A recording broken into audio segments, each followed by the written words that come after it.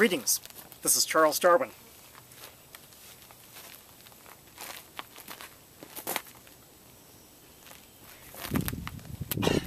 I bet you didn't know I was that strong, and I could pick up a boulder and hold it over my head.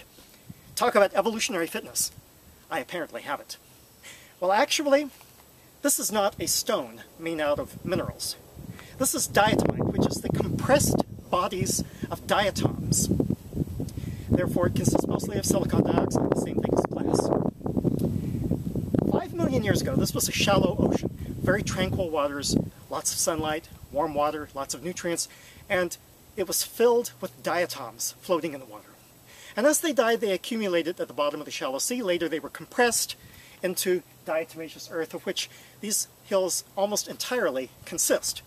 Now, diatoms float because of oil that is inside their shells, and this was compressed into petroleum, which is still extracted from these hills. So both the diatomite and the petroleum show that there had to be a slow accumulation over a period of 1 or 2 million years of diatoms.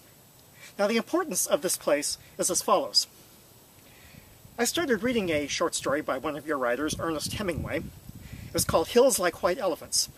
I was hoping to learn something about the hills, you know, and instead it was just a man and a woman at a bar. I kept expecting something to happen.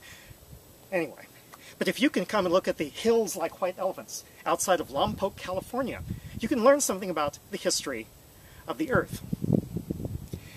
You see, creationists claim that all of the geologic deposits were produced by a massive flood. If that was the case, then not only would you have all of the different species mixed together, you would also have the different geological substrates mixed together.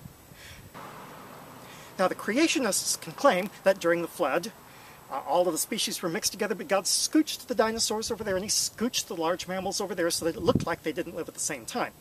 But did God also scooch all of the individual diatoms from the ocean and put them all in this one location? You see, it's not just the species, but also the geologic substrates that show a pattern that can only be explained through the long passage of time.